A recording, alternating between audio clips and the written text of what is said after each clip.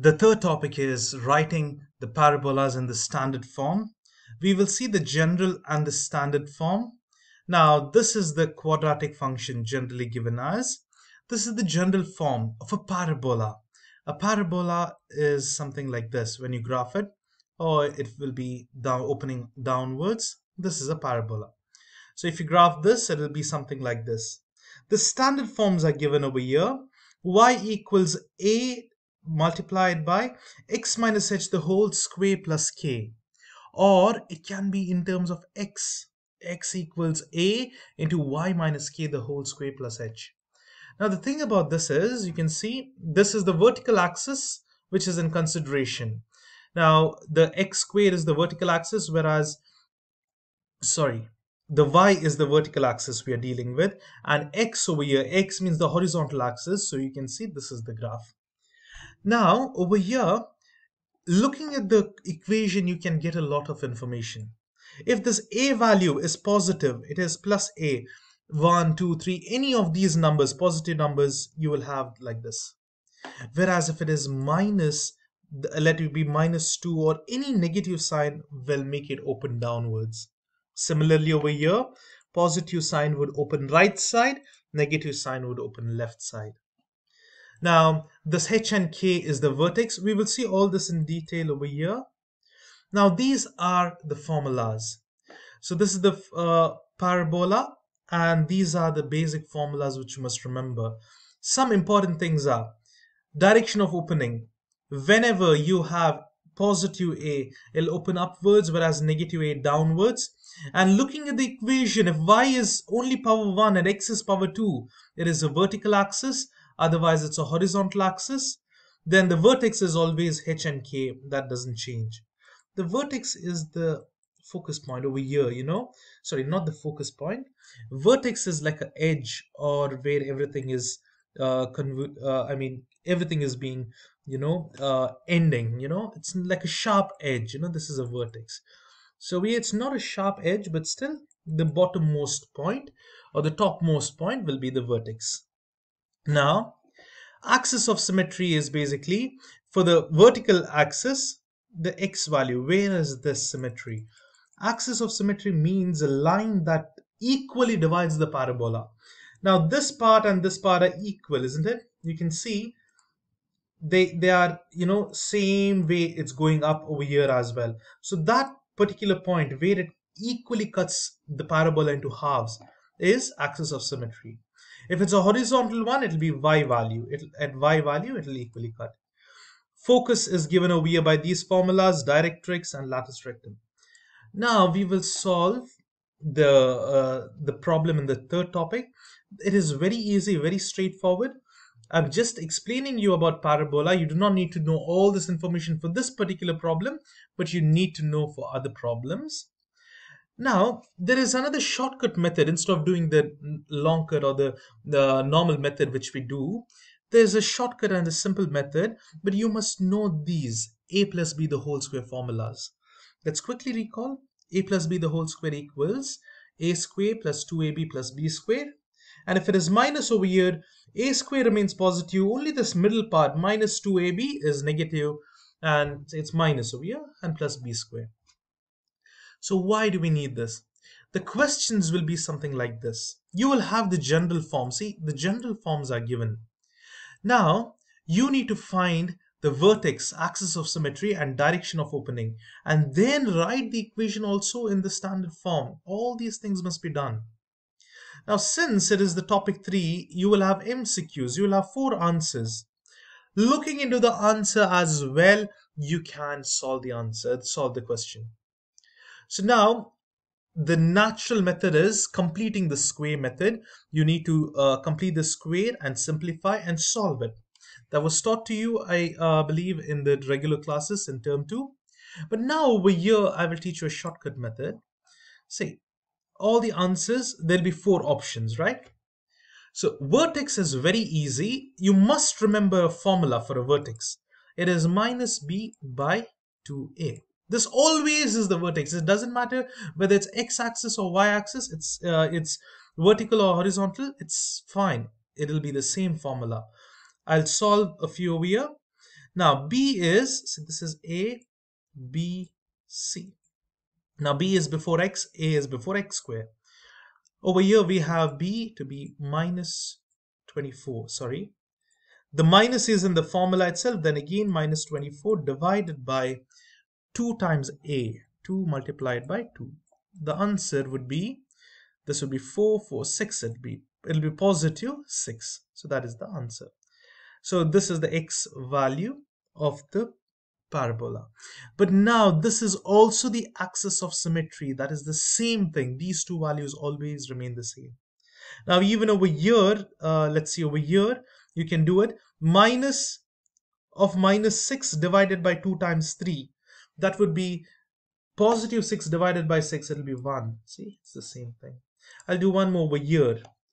Here now, the values have changed. I mean, the axis, it is not vertical axis, it is horizontal axis. But still, the formula is the same thing, minus b by 2a. And all you need to do is put the values in.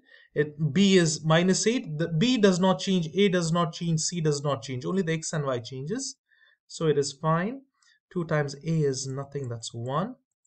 And you will have 8 by 2, that is 4. But now there is a very important thing. Axis of symmetry was x over here, but now it is y.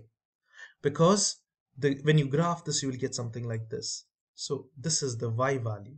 So y value is 4. Over here you will find the y value. Now we found our axis of symmetry and we found out this particular value in the vertex. How do we find the other value?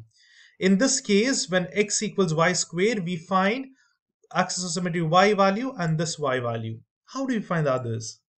Very simple. Take out your calculator. Whatever axis of symmetry you get, put it in the equation. See, instead of x, put the x value. X squared minus 24 multiplied by x plus 40. And the answer would be negative 32. So that is this answer.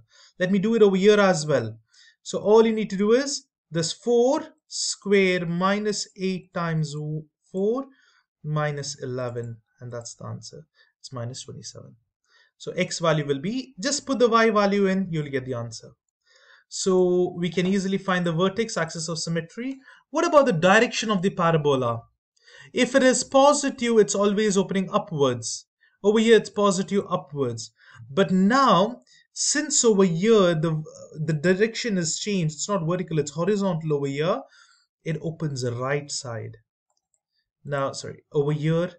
Now, this is very important because x equal to everything to the other side, it'll be x equal to minus 3y squared. Now, this will be opening to the left side.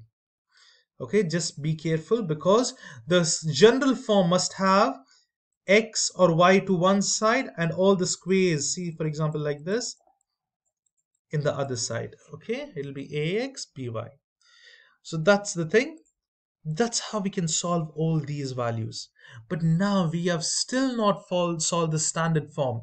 One way is to use the completing the square method and you can easily solve it. But I will tell you an easier method.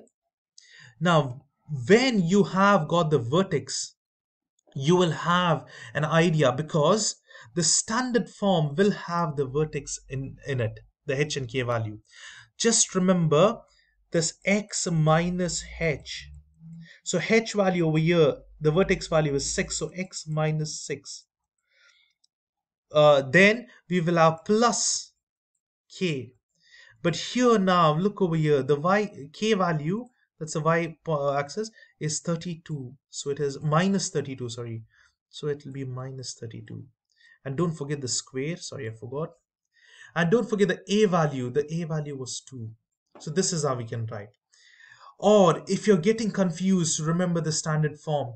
You can also do one more thing. That is expand this. See now, this I have to just expand. 2 multiply by what? Use the x minus a the whole square or a minus b the whole square formula. It'll be a square. Over here the first term is not a, it's x squared minus 6 times 2 is 12 and x. So it is 2a into b. So 2 multiplied by 6 multiplied by x plus b square. What is this b value? You need to square it. It'll be 36 minus 32. Now simplify, multiply this inside throughout. It'll be 2x squared minus 24x plus 36 twos are 72 minus 32. Now 72 minus 32 would be 440. The answer should match the question. Let's check. It is 2x squared minus 24x plus 40. So if you simplify this or expand this and simplify, what happens is you should get the question back. So this is how you can do it. Now, over here, in this case, you should just remember the formula. See, the formula for the standard form in the vertical axis of symmetry and horizontal axis of symmetry is different. So please remember it thoroughly. Over here, you can see y minus k. So whatever the k value is there in the vertex is inside and whole squared and added with the h value. So it's not the same thing what we did over here. See, over here, this is h k. The k value is minus 4. Then that will be whole squared. Plus the h value, but it's minus, so I'll write minus 27. And over here, a value is 1, so we don't write it. So this is the standard form. So this is how we can easily solve it. Now, we do not use simplifying the square method. Some students get confused with that method, or you might find it very lengthier. Since all the options are there, you can do it quickly. Now, we have explained taking a long time, but once you're thorough with these problems, it'll take you max 1 to 2 minutes. You can solve these problems very, very easily.